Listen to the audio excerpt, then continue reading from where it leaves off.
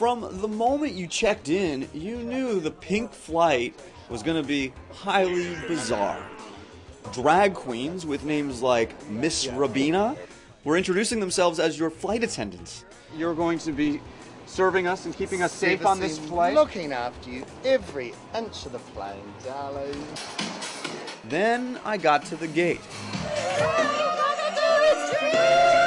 But this was no dream, no traveling Broadway musical. I was going on a real flight with a real airplane. Is it wearing a boa? With real pilots. This first officer here, his name is Tony Hay. And for the purpose of this evening, this is my husband, ladies and gentlemen. He didn't know that we were married, but you know in New Zealand we can have a civil union too then. I knew this was a promotion for an airline, Air New Zealand. We feel that embracing the gay community is important. You know, we would love them to travel on Air New Zealand to all our destinations. This is our official final boarding call. But it was easy to forget this was about selling tickets when comedian Kathy Griffin was the one collecting them. Hello and welcome to the flight. She was coming along to shoot her reality show, My Life on the D-List. If I don't get my kosher meal, I'm not going to be happy. I know, I'm going to hear about it all night long. And I mean all night long. It all felt about as real as reality television. Here we go. This is one liquored up plane we're getting on. What do you think of all these shenanigans? I think it's kind of fun. It's a lot of, it was the kind of impetus to get us to do a trip to Sydney, which we've been talking about doing for a long time. Who's us? My partner here, Chris. Hi, Chris. Hello. Nearly everyone on board was gay. It's kind of like the VIP area. Severe VIP.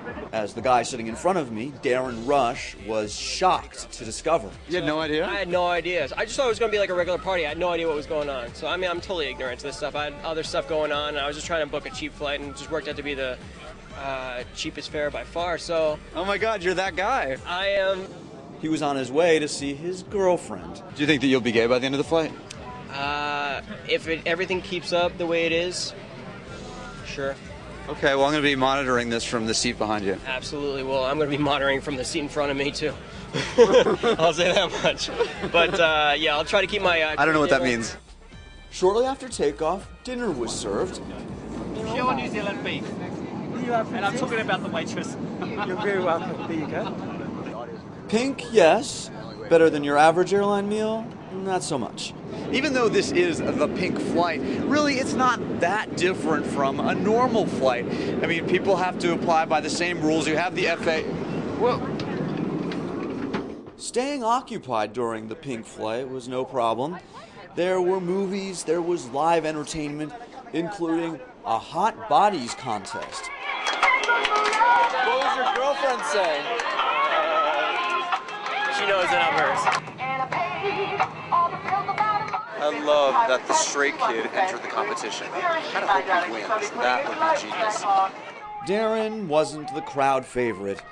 Kathy Griffin stole the show. Last minute entry!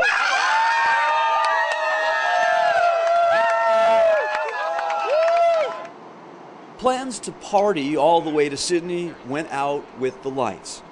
We're going to be landing in just a few hours. It's been a long flight, but probably the fastest 14-hour flight I've ever been on. Was there any hanky-panky in the bathrooms last night, you think? There was so much hanky-panky in the bathrooms. I heard a lot of whispering and giggling. I saw feathers flying. With our landing, Air New Zealand passed another aviation milestone, the gayest flight ever.